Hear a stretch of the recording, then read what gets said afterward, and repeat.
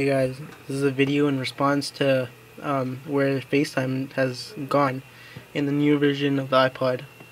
The Facetime button application has been changed to iMessages. It's not the same, so all you have to do to get your Facetime stuff back is to go to Contacts. Contacts is right there. Okay. And then all your contacts should appear. Okay, then just click on the person. And then this should appear, and right there it says FaceTime. Click FaceTime, and it goes right to FaceTime. Alright. Okay, and then from there everything's the same.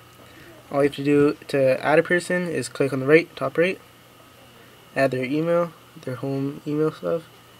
Okay, blah blah, blah. And right there, should be right there. Then click FaceTime, and it works. Okay.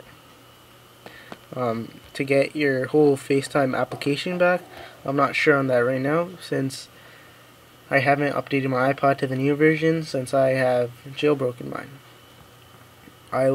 If you want to know how to get it back, just comment below, and yeah, subscribe and comment. Thanks.